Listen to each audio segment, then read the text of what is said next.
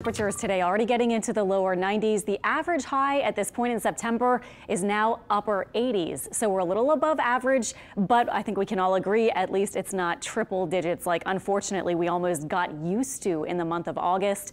Temperatures right now mostly lower 90s, a few upper 80s mixed in. And once again, our radar mostly quiet, although we do have a surface front moving in just to our north right now.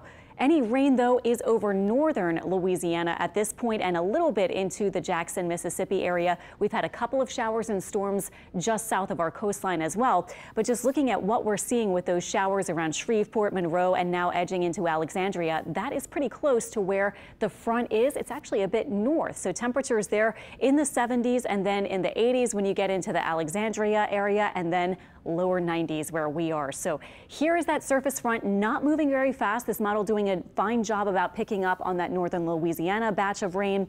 Now this is through this afternoon, and notice we may have a few spotty showers or storms, but I don't see a whole lot of rain. There will be a chance, so don't be surprised if you have a scattered storm that you find yourself under, but just not a whole lot of widespread soaking rain today, even though the front will be very slowly moving in. And then this is by tomorrow morning, Thursday morning, a quiet start and then very slow movement with this front. It is not a really swift moving front that's bringing in a lot of cool air. It is just hovering near us over the next couple of days, so that'll help our rain chances. Tomorrow was looking a bit drier.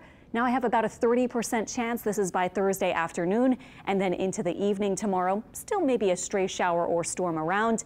Friday as well as Saturday, and now even into Sunday, we have okay or decent kind of rain chances, and that will be the case. You can see this is Friday evening, and then we'll fast forward to Friday night. Probably any rain drying out and ending for Friday night plans.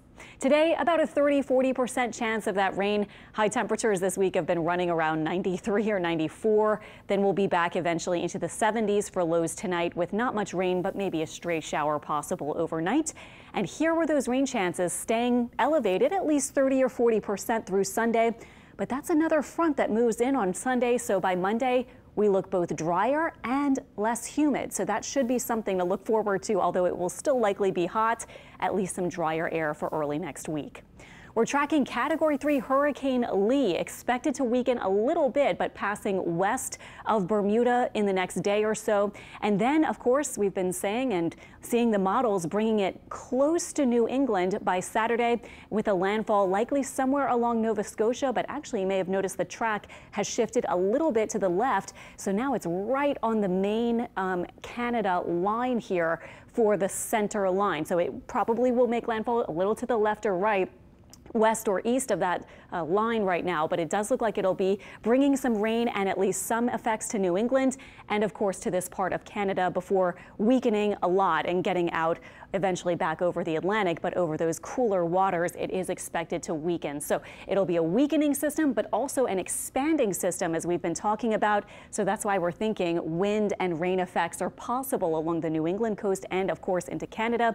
You can see that cluster just to the east of the center line. And this is the wind field. The yellow indicates winds up to near 60 miles per hour. So that would be tropical storm force. And you can see that extending Friday into Saturday over parts of New England and up the coast of Maine and into Nova Scotia. Rainfall forecast, you can see the coastal spots around Massachusetts and into Maine in the reds and purples. That's indicating a good bit of rain, maybe 3+ inches of rain. So some spots will have to deal with those conditions getting into Friday and Saturday. We also have one more spot besides Margot. This is Invest 97. This one, though, looking like it's going to stay out over the open ocean. So we continue with no threats here. Our forecast continues with lower 90s, above average, but not at records for temperatures into the weekend and beyond. And again, a break in humidity coming on Monday.